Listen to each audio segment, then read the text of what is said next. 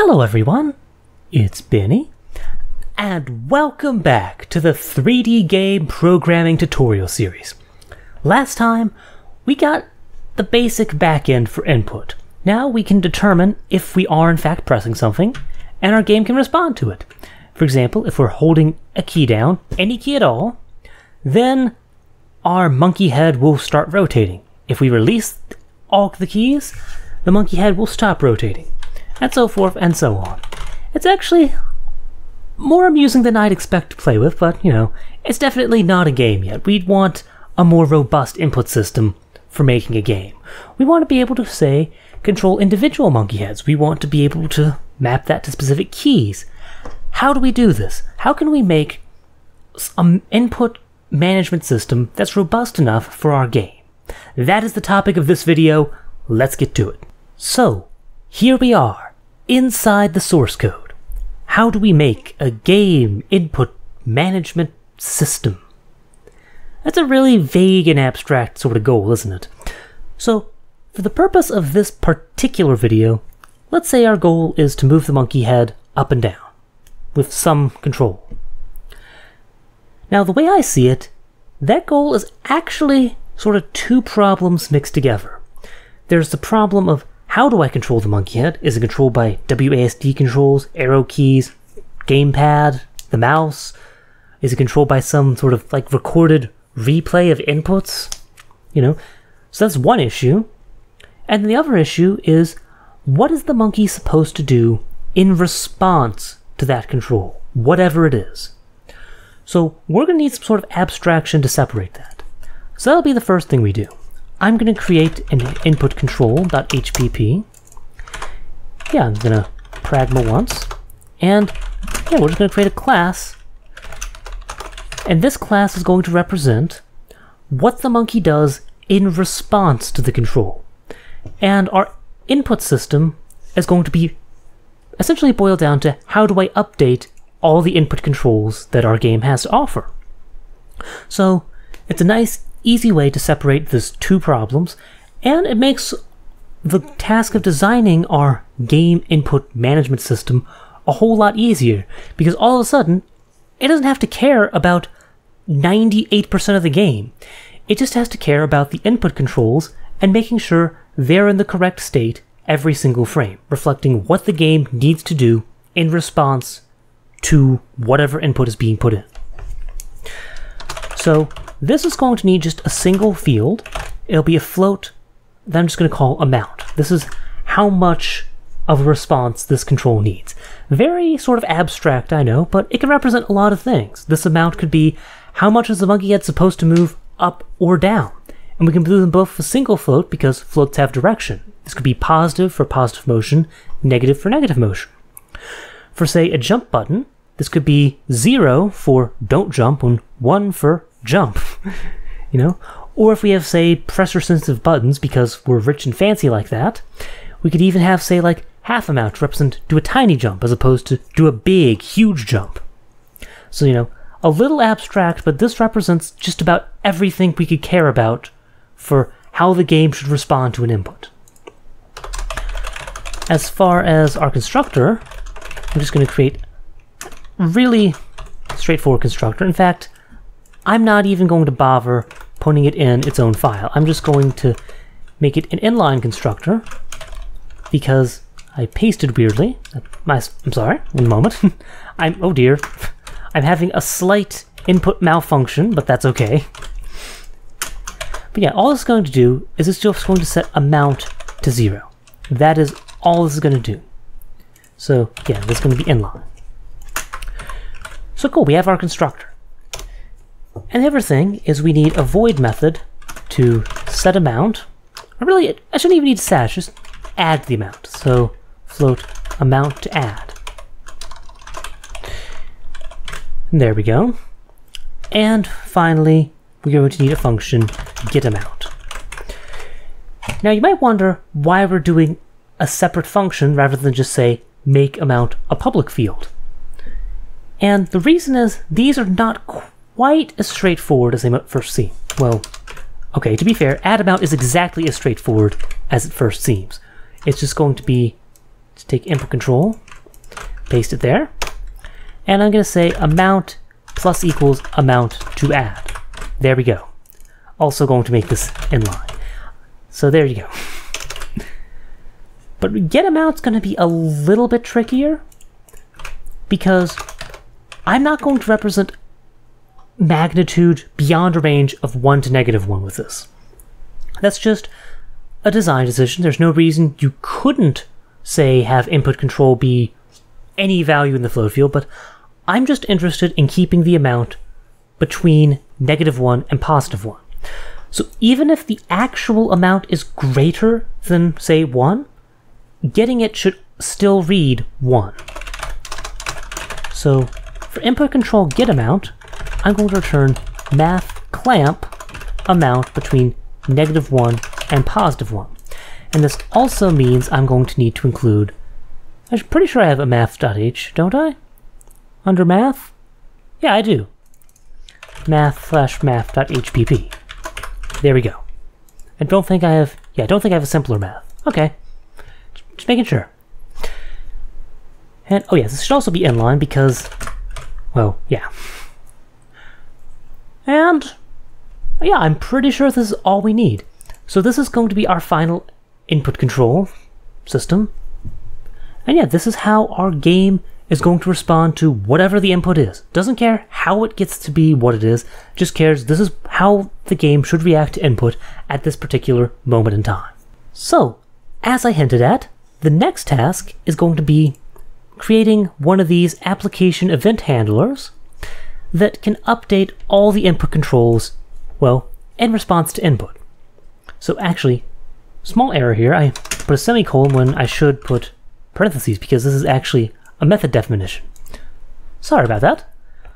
But everything else appears to be okay, so I'm going to go ahead and close this. And I'm going to create a new class. I'm going to call it eventhandler.hpp. And again, pragma once. In fact, I'm going to go ahead and go to core, iApplication Event Handler. I'm going to copy and paste.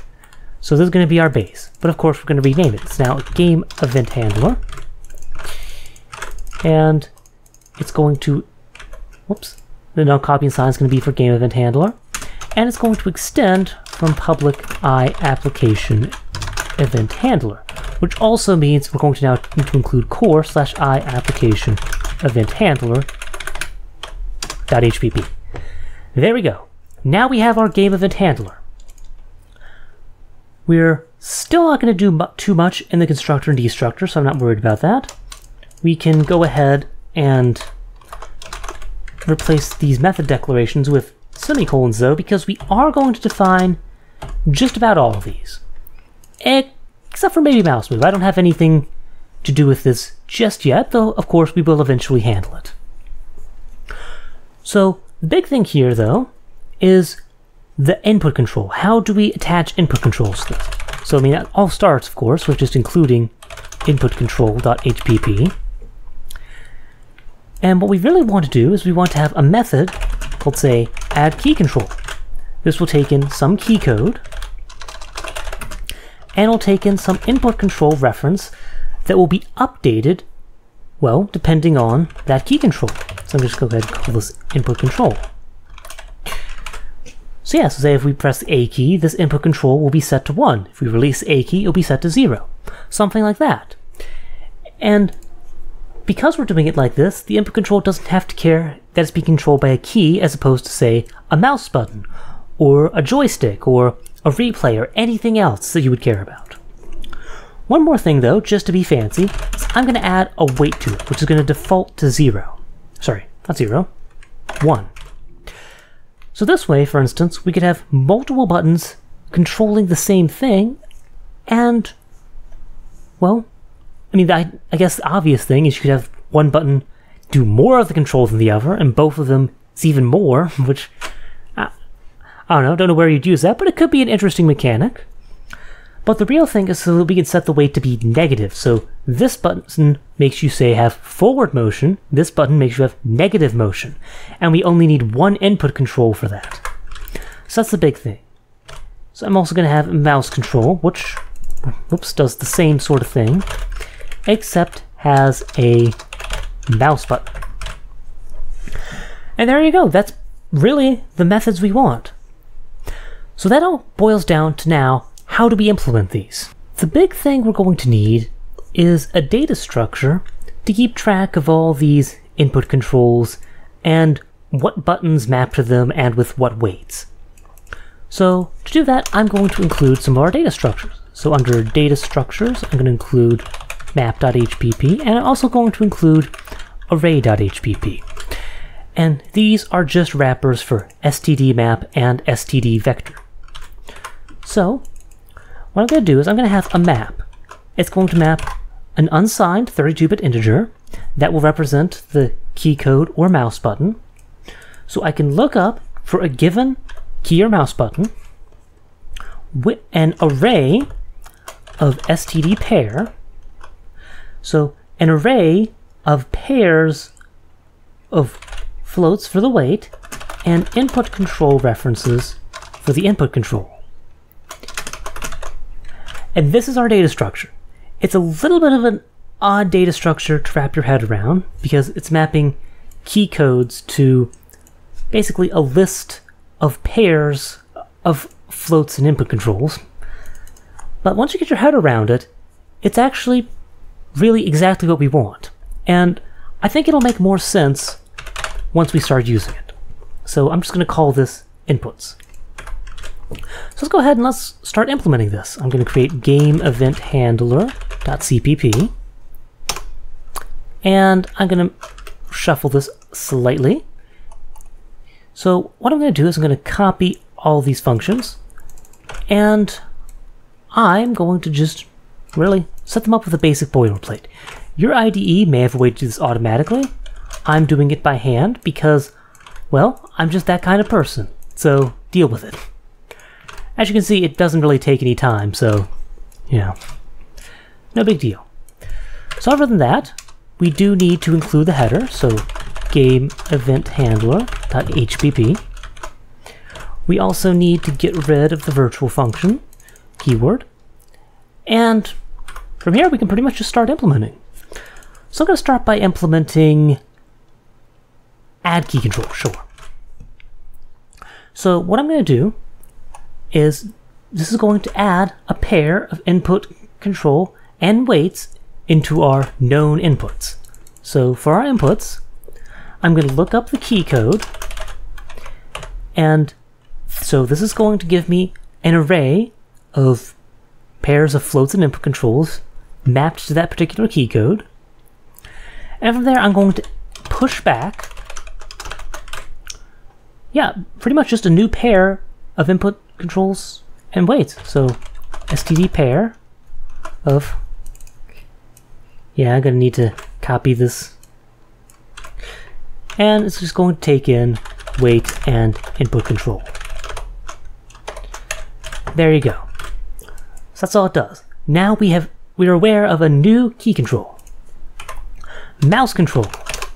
We're going to do something very similar. In fact, I'm going to copy and paste, except we're going to add something to the key code. Because otherwise, there's no guarantee that mouse button and key code won't have, like, number 2 represents, say, the right mouse button, and 2 represents some key on the keyboard. So we're going to add an offset to this so that it's just not in the same range as keys. So I'm going to define mouse offset, and for now, I'm just going to set it to an arbitrary 1024. In a few minutes, we're going to have a more reasonable basis for this, but for now, we're just going to set 1024 just until we have a better way to set this. So there we go. So now that we've seen how to add things to this data structure, I'd like to talk more about how this data structure works and why specifically we're using this data structure as opposed to any other of the many possible ways we could be handling input. So to start, it's a map of keys to something. Sure, we know that something is an array of pairs, but let's forget about that for a moment. We don't care what it's a mapping to. We're using a map as the foundation. Why a map? Why not anything else? The simple reason is Well, really demonstrated by this. If we add keys like we just showed, we map W to something, D to something else, A to something else, etc. We have W, D, A, and S, and those are the only inputs the game responds to. So this is a combination of simplicity and efficiency. It's efficient because our program never cares about any of the other keys or inputs beyond precisely the ones that the game uses. And it's also simple for really the same reason. We can easily access, this is what W controls. Nice and simple. This is what D controls. Nice and simple. So that's why we're doing a map and not an array or anything else. So, like I said, this map is to something. It's to an array of pairs. Why that? Well, first off, to give you a visual, it looks something like this. This is the pair, this is the next pair. If we had more pairs, they'd be adding on. Why an array of pairs? Well, the reason we're doing a pair, as I hinted at earlier, is so that each input controller can have a different weight. I can have W on, say, this input controller with weight 1, and S on the same input controller with weight -1. And this would be useful, for instance, in the case of vertical movement. W, that adds positive vertical motion, S adds negative vertical motion. I press W, I add positive vertical motion, aka going up. I press S, negative vertical motion, aka going down. And even better, if I press them both, because they are weights and we're summing, 1 plus -1 is 0, so if I press both positive and negative vertical motion, I get nothing. It's a very nice and graceful way to handle these, and I only need a single input controller. Input control, just for that. So that's why we have pairs with weights. And last question is, why an array? Why would we care about having more than one control on the same key? Well, really, that's the very reason. What if we do need the control to be more than one thing? W's vertical motion, and it's also part of a different controller. That is, say, a secret cheat combo. We press W and something else and we get invincibility or some other really cheap, overpowered thing that lets us breeze through the game.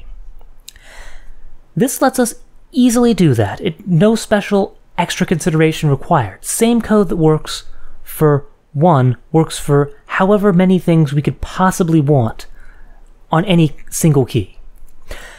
So that's why we're using this particular data structure, and hopefully this is giving you an idea of how it works. If we update the W key, we update everything. That same code works no matter how many things are being controlled by W. And all of these still don't have to control that they are being controlled by the W key. They could be controlled by anything as far as they're concerned. So it's separation, it's simplicity, it's easily expandable. There's just a lot of different advantages to it, and it makes for ultimately a pretty elegant input system, even if the data structure itself might raise a few eyebrows as the first time you see it. So hopefully that clears any questions up about the data structure. That's all I wanted to say. But that still leaves the question, yeah, we have the data structure, we can add things to it. How do we process inputs with it? How can we actually use this to make control for the game? Find out next time! I hope you enjoyed, I hope you learned, and I will see you in the next video.